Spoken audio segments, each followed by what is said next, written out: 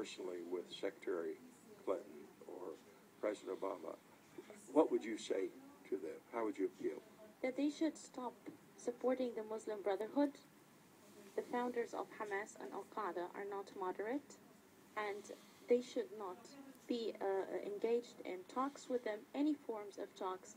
And I think that they should be on the list of the terrorist organization because they are an international organization that uses violent means to reach its aims.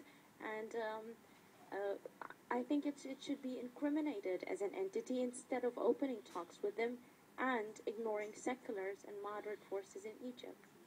That was Santhiya Pharhat. She was testifying at the Human Rights Commission in the House of Representatives. That's back in December.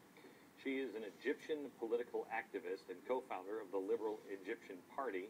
She has witnessed the persecution now of Christians in Egypt, and she is with us here to discuss the spread of Sharia law, the attacks on Christianity, and also the Muslim Brotherhood. Santhiya Pharhat, welcome to the program. Thank you. Thank you for having me. Were you over in Egypt during the whole spring revolution? I was part of the whole thing. I was been involved in Egyptian politics for the past 10 years, and I witnessed the whole thing. How frustrated were you with the American media, if at all, watching what was coming out and seeing that everybody was saying, what a glorious revolution this is, and how great this is going to be in the Muslim Brotherhood. What? Don't worry about those guys. Actually, I tried to avoid watching American media as much as possible because, you know, it's more frustrating to watch our allies misunderstanding the whole thing than our enemies. It's easier for me to watch Al Jazeera or any Islamist TV channel advocating something like that, but it's harder when it comes to America. What should we have done? Because I was on TV at that time, and I said, we're stuck between a rock and a hard place. We helped Mubarak, who was a very bad man, and there was really bad stuff going on, and we were involved. We helped do it all. It's what our country thought was the best thing at the time, yada yada. We got into bed with the devil. So I'm not a fan of him. But I know what the radicals say, and I know who they're in bed with, and you don't want any of that either, because that means death all across the region. What should we have done? I think things could have been very different, but State Department decided to support the Muslim Brotherhood while there were very strong secular and classic liberal forces in Egypt. You had a political party like the Free Egyptians Party. Why don't, with millions of Muslim seculars and moderate Muslims and Christians in it, why did State Department chose to support and open talks with the Muslim Brotherhood? Well, why do you think? Why do I think? Because come on, it's not a surprise when you have an advisor to President Obama that is called Dalia Mujahid and is somehow associated with the Brotherhood. This shouldn't come as a surprise, and we predicted it in Egypt. When Dalia Mujahid became an advisor, we predicted that this was our demise. We knew that our end was over. It's funny because we kind of know our end is near as well if we don't clean it up here, because it's spreading. Sharia law is spreading first all across the Middle East. Yeah. It's now spreading up into Europe. It's insidious. It's all here, but we're not doing anything about it. Yeah. But nothing is going to happen also about it because right now it's more popular to be an Islamist than to be someone who defends basic human rights and the dignity of all people. How does it play with the rest of the world in Egypt? We're on the wrong side again. Yeah. We had a chance to be on the right side. Yes. And here we are on the wrong side again, and the people are going to pay the price for it again. And not just the people, America as well is going to pay the price. Everyone's going to pay the price. If no one learned from 9/11 that their ideas will fly through your buildings. These are the ideas that are being bred in the Middle East, and they fly through. airport security can only do so much. So it has to be fought and won where it starts. Okay. The administration and the media here will let you believe that, you know, the Muslim Brotherhood, there's nothing bad is going on. And, okay, there's some skirmishes here and there. But this is actually, you say, Christians are being killed. Oh yeah, there is a plan to eradicate and annihilate Christians from the Middle East, and they are not even trying to hide it. And no, Give me an example. I'll give you an example. Recently, 8 Christian families in a village near Alexandria were kicked out of their homes, and their houses and property, everything they owned was auctioned, and they were not even allowed to be there. Or What happened to them? What happened to them? They had all of this because of rumors about an affair between a Christian guy and a Muslim woman. That's how it starts. And then the government starts to sort out this dispute, this alleged dispute, through reconciliation meetings. Instead of taking the aggressors that attempted to burn Christian homes to prison, they reward them by having reconciliation meetings.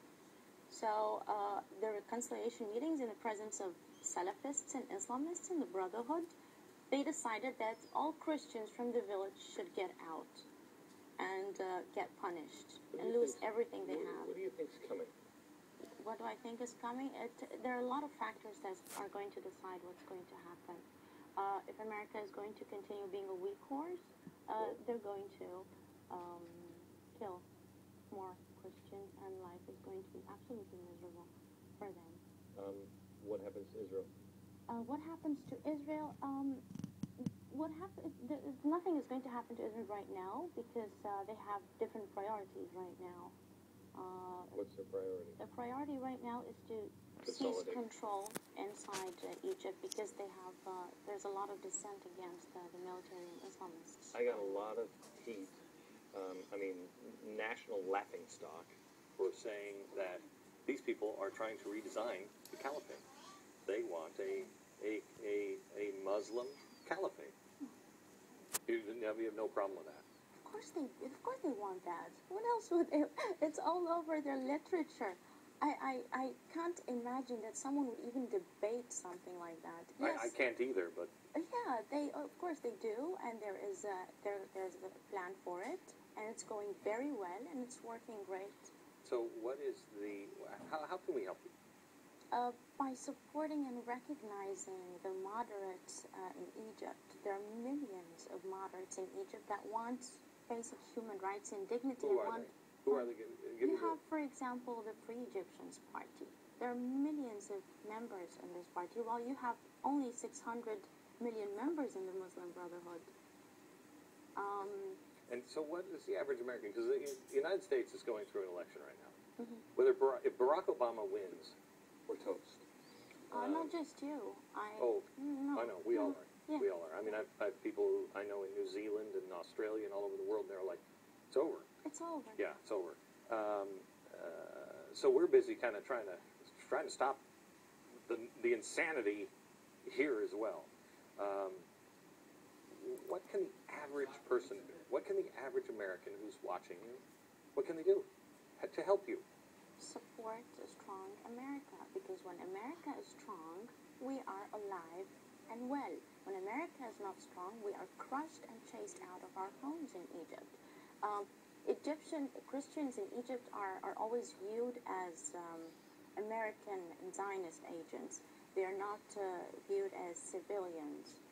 Under Sharia law, There's a class system, right? Oh yeah, sure. So where are you? Because you're female. Yeah. Are you Christian? Yeah. Christian. So you're a female Christian. I'm at the bottom of the whole, I'm just, it can't get any worse because it goes as follows. You've got the Sunni Muslim male, and then the Sunni female, and then the Christian male comes third, and then the fourth, of course, the Christian woman does the worst. It's just, but this is something that is classified in, that's a classification that exists in Sharia law. So we didn't invent that stuff. They're not bad guys. They're just a applying what's there. If you could get America to understand one concept, what would it be? One concept about Sharia law. There's got to be times you go, oh, if people would just understand this one thing. That they should be, that America needs to be strong for us to survive. Is it true that, I've heard congressmen have gone all over the Middle East, and they've said, okay, so what is happening? And they said, well, now that you guys are neutral on Israel, and now that you're, kind of out of the Middle East, and not going to meddle at all, we're going to kind of go this way. Is it true that do we appear in the Middle East? Do we appear neutral at best, or on the wrong side at worst? No, not neutral at all. America will never appear neutral, even if it is neutral. So, no, it doesn't appear neutral. Classic liberals and seculars in Egypt are extremely frustrated with America because they support their enemies and enemies of freedom in Egypt. So now that's the equation. There are the Christians, the secular moderate Muslims, the liberals in Egypt, and there is Saudi Arabia, the Muslim Brotherhood, and America, and the regime. So America is obviously on the wrong side. Thank you so much. Thank you, sir. God bless you. Thank you. God bless Lovely you. being here. Tomorrow, you don't want to miss a kind of a remarkable show. I'm going to be gone for the next couple of nights. I'm on a special project that I will tell you about on Monday. We have a big announcement on Monday, and then another big announcement on Tuesday that you don't want to miss. I will be on special assignment, and then back here Monday, tomorrow night. We have Josh Hamilton, who is Texas Rangers baseball star, who's really had some real problems